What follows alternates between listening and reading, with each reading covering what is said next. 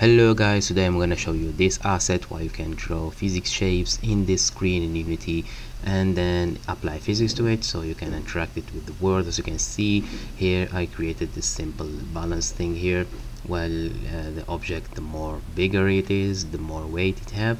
Of course you can disable this from the inspector, and here I made a simple mini game where you can just drop something in this road like the old mobile games. I don't know, forget its name, where you just draw physics shapes and create a road for the car to walk in.